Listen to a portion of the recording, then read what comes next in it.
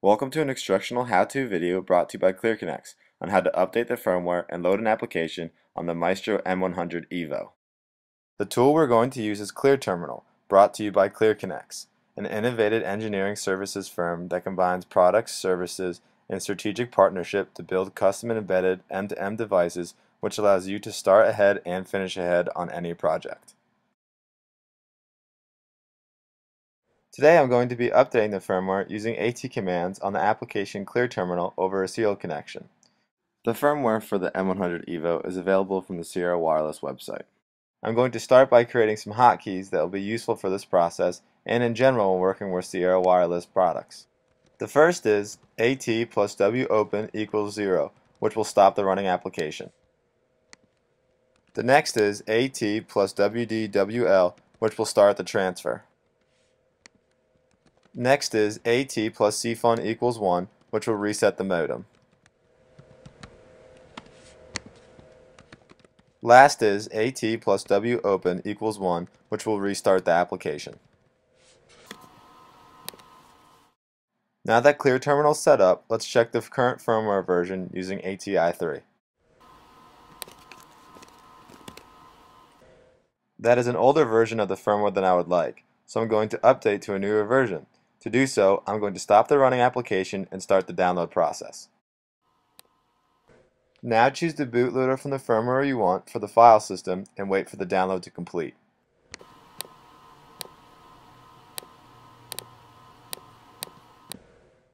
I will fast forward to the download process. Once the download is finished, I will reset the modem. Now I'll start the download process for the firmware.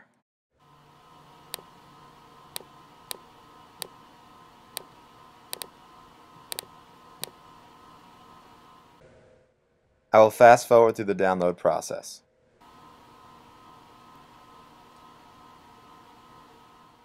Again, once the download completes, I will reset the modem. Now that it's back up, I now check the firmware version using ATi3 again and see the upgrade process was successful. Now I'm going to show you how to load an OpenAT application onto the M100evo. I'm going to demonstrate that process using ClearComm, developed by ClearConnex, a mature, proven hardware-agnostic platform that can be loaded onto any off-the-shelf modem or added to a custom-designed hardware, which can result in cost and time saving. This process is very similar to upgrading the firmware. I'll be making sure the application is not running and then starting the download process. And then I'll choose my application image from the file system and wait for the download to complete.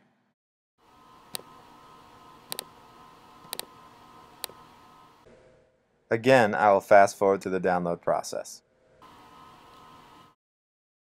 When the download finishes, I will reset the module, wait for it to reboot, and then start the application. Now I will check the application version and see that the download was successful. This concludes our instructional video for ClearTerminal and ClearComm.